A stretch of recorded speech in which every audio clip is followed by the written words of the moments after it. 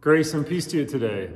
This video is going out the day before Thanksgiving, and so happy Thanksgiving to you. And you can see that we've got the tree up and decorated, as well as our Advent wreath.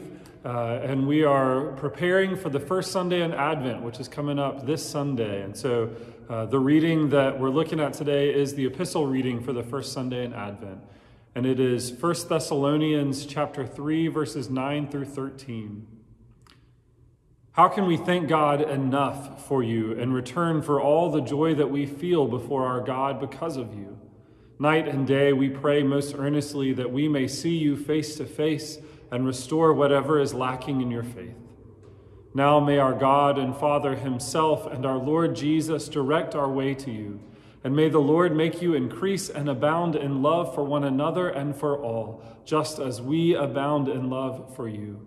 And may he so strengthen your hearts in holiness that you may be blameless before our God and Father at the coming of our Lord Jesus with all his saints.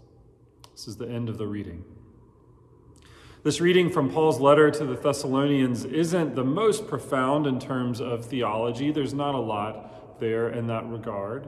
In large part, it seems like Paul is just wrapping up a letter to the church there, giving thanks for them and leaving them with a blessing. It seems as much like good etiquette as anything else. But I don't think we should underestimate the emotion that Paul invests here and the sincerity with which he offers thanks.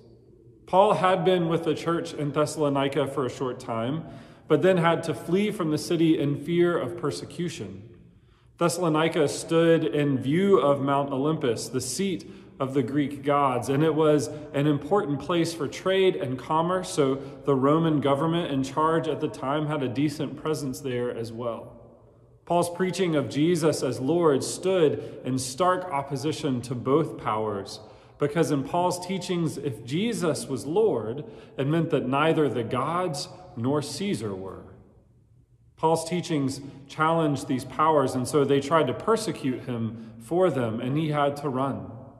Which means Paul was intimately aware of the threat that the church in Thessalonica was under for practicing their faith, what they knew was possible for them continuing to practice their faith.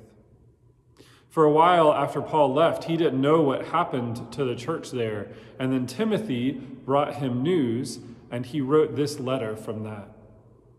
Paul was incredibly sincere in the thanks that he gave for the church in Thessalonica. It wasn't a formality for him. It was Paul's heart being turned toward them, caring for them as sisters and brothers in Christ, fearing for their well-being, and giving thanks that they were okay. This video, like I said, goes out the day before Thanksgiving in the United States. And while it is a national holiday and not a religious one, giving thanks is an incredibly important part of our faith and really most other faiths as well. For us, it is a recognition of God's grace and presence in the world and in our lives. I think the way Paul is so clearly invested in the people of Thessalonica is a reminder to us how we should view our sisters and brothers in Christ. Because not only are we fellow followers of Christ on the way together, but we are, in fact, the presence of Christ with and for each other.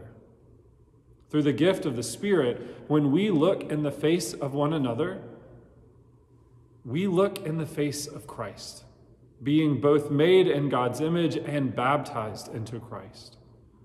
We don't always live into that identity well, surely, but that does not change that God has chosen for Christ to be present in the world in large part through us, the body of Christ.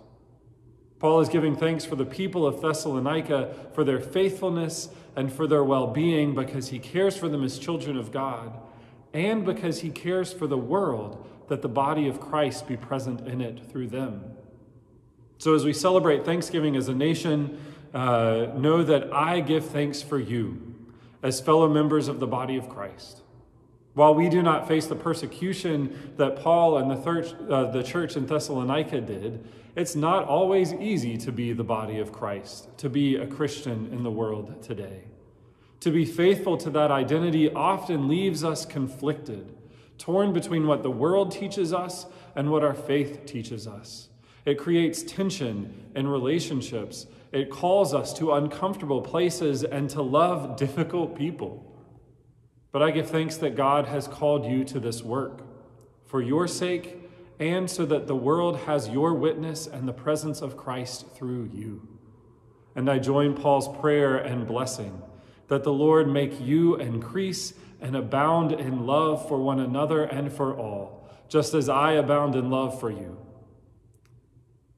And may the Lord so strengthen your hearts in holiness that you may be blameless before our God and Father at the coming of our Lord Jesus with all the saints. God's peace to you and a happy Thanksgiving to you as well.